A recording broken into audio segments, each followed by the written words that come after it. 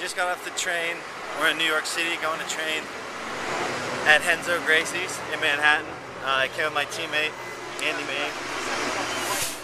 Andy's on this season, the Ultimate Fighter, so if you're looking to cheer for someone, cheer for him.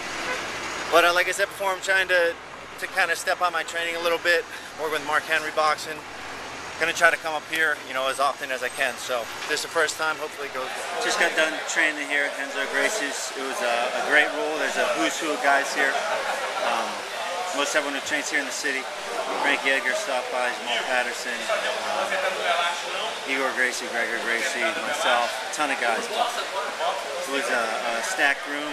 Great day. Definitely worth the time in the morning.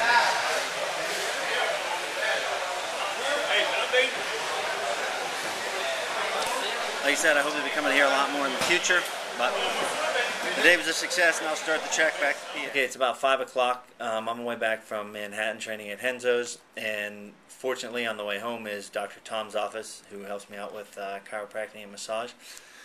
Dr. Tom, any words of wisdom for the fans? I don't know. Not really. Just looking forward to Charlie fighting again and getting a win. And also, you have some kind of big news coming up. Yeah, I think I'm going to fight. So, real soon here. Not sure when.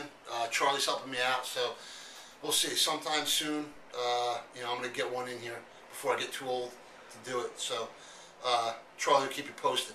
Very cool. Dr. Tom, like I said, trains with us at AMA.